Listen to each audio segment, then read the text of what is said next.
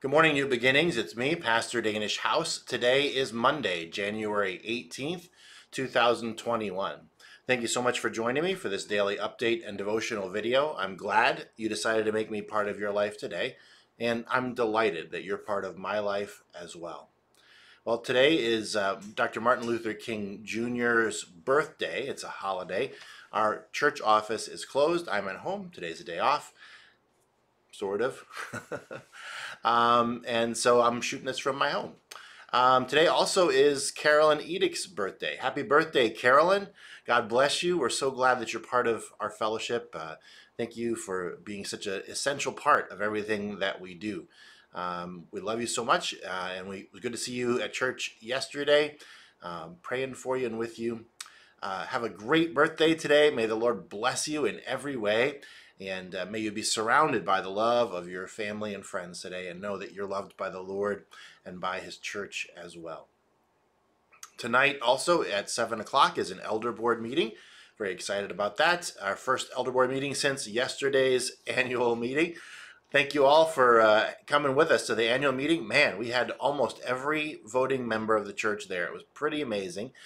Some people were there live and in person. Some were there by Zoom. It took us a little while to get our voting technology straightened out. Thank you so much for your patience. But once that happened, the meeting went along pretty well. It took a while. It was about a 3-hour meeting, including all the tech support. So about 2 hours and 20 minutes, not including the tech support. But we did a lot of great work. We did our elections. We worked through the proposals to the bylaws and passed them with some amendments. And we worked through the budget as well. So it was a great meeting. Thank you, everybody who was there. I very much appreciate your participation in the life of our fellowship.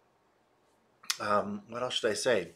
Well, yeah, so today is, I think it's day 16 of the 40 days of prayer with the Christian and Missionary Alliance. And the devotional today is on the Spirit's presence in the life of a believer, the Holy Spirit's presence in the life of a believer. I preached yesterday on spirit fullness, being filled with the Holy Spirit. What does that mean? Well, in one of the things it means is that the Holy Spirit is present in our lives as believers every single day. I didn't like the devotional today. It wasn't wrong or anything, but didn't really dig into the scriptures the way I wanted it to. So I wanted to pull a different passage out for you. It's Romans chapter 8, verses 14 through 16. Romans 8, verses 14 through 16 says this. This is later on in the same chapter that I preached on Sunday. For all who are led by the Spirit of God are sons of God. For you did not receive the spirit of slavery to fall back into fear, but you've received the spirit of adoption as sons, by whom we cry, Abba, Father. The Spirit Himself bears witness with our spirit that we are children of God. It's a great passage. All who are led by the Spirit of God are sons of God. The Spirit Himself bears witness with our spirit that we are children of God. Interesting, the gender language, just going to point this out because this throws some people. It calls us sons of God in verse 14 and sons of God in verse 15. All who are led by the Spirit of God are sons of God, and we receive the spirit of adoption as sons. Does that mean that only men can be filled with the Holy Spirit of God? And the answer to that is no. Many of you have heard this from me before, but when the Bible uses the language of sons, usually what it's referring to is the fact that sons have the ability in the Bible days, sons had the ability to inherit from their father, whereas daughters did not inherit from their daughter. So when Paul uses this sons language, he's not being sexist. He is writing out of a sexist society, but he's not being sexist himself. He's using the word sons to talk about our ability to inherit from our Father God. And he sort of underlines that in verse 16 when he says, the Spirit Himself bears witness with our spirit that we are children of God. And there he uses the word that includes men and women. But that's not the main point of this passage, although it points at it. What Paul is saying here is that the Spirit of God takes residence in our hearts when we give our lives to Christ. we become sons and daughters, inheritors of God. We become God's children and have the full inheritance of what God has for us. And that full inheritance is not an inheritance of slavery to fear, but rather it's a spirit of adoption where we become legitimate, full-fledged children of the living God. This is amazing that when the Holy Spirit takes up residence inside us, the Holy Spirit testifies to our hearts that God has adopted us as his children, that we inherit from God all of his goodness and all of his grace. God has given us everything that we need, and the Holy Spirit dwells in our hearts to testify to us that this is the case. There's lots of other benefits to having the Holy Spirit dwell within us. We're going to talk about a bunch of those benefits as this week goes on. But the first benefit is that the Holy Spirit bears witness in our hearts that we are children of God. If you have given your life to Jesus, then the Holy Spirit has taken residence in your heart and testifies to you that you are God's child. You belong to him, and he loves you.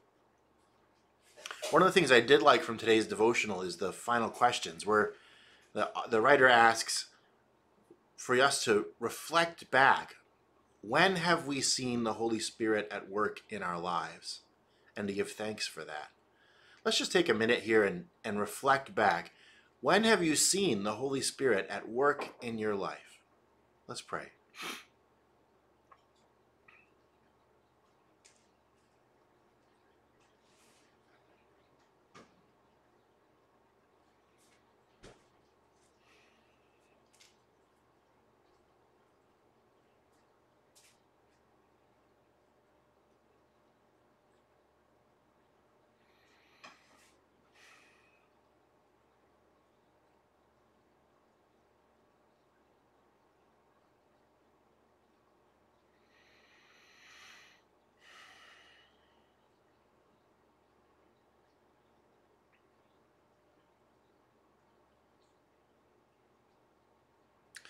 Thank you, Jesus, for the activity of the Holy Spirit in our lives. God, thank you for sending the Holy Spirit to dwell inside us and to confirm with our spirit that we belong to God.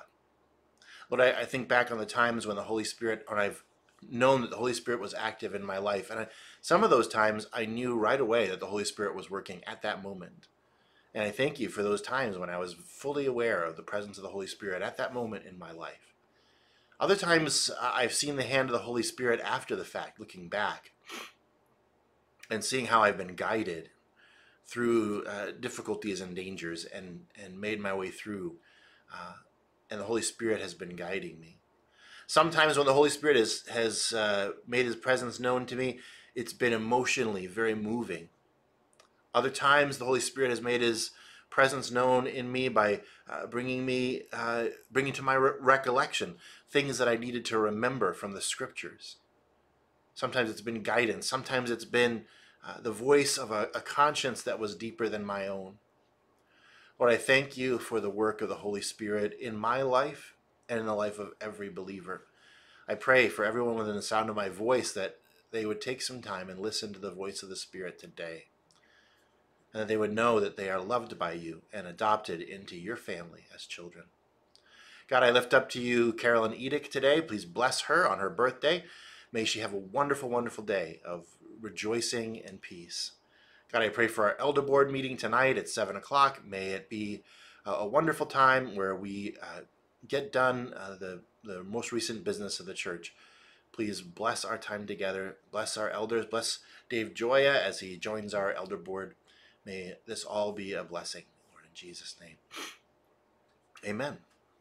Well, thanks, New Beginnings, for joining me for this daily update and devotional video. I'm glad that you made me part of your life today, and I'm looking forward to talking to you again tomorrow.